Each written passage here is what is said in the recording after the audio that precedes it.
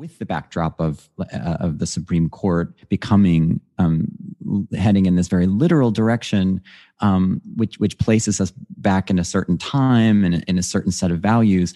I'm trying. What I'm up to with the book is to remind us of what our lives are actually about, as opposed to an idea of what we think they're supposed to be about. And if you look at the opinions from the marriage equality decision of 2015, because you see the majority opinion, Kennedy's opinion, he's not even talking about law as much as he's talking about cultural practice and life. And he talks about love and the expansion of self that marriage offers each of us.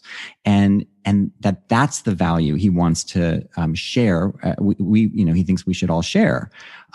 Everybody should have that opportunity. And what's interesting is that the dissenting opinion, Scalia's dissenting opinion, what's interesting is that he challenges him in terms of the cultural idea of marriage and says, well, surely if you talk to anyone who's married, it's more constricting than it is expansive. And it's very interesting because he actually ends up making the same point that Kennedy's making, which is that marriage really ought to be and can be expansive. And I feel bad for Scalia, he's, rest in peace. But, at the time my husband said, I feel bad for his wife, but ouch.